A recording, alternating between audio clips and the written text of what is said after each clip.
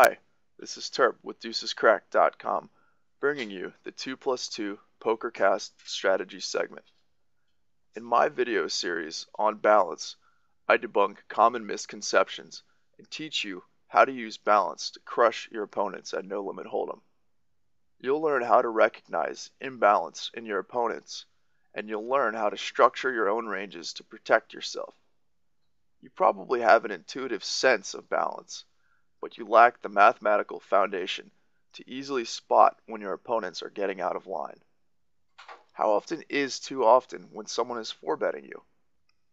The math is as simple as the numbers on the screen.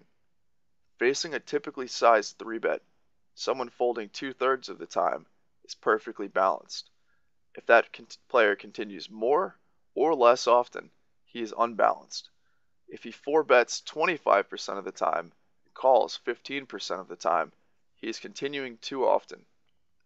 Our 3-bet will not show an immediate profit, but it has the potential to create very profitable future situations, such as inducing too many 4-bet bluffs over which we can shove. To learn more about balance, watch my series on DeucesCracked.com. This has been Terp for the 2 Plus 2 PokerCast.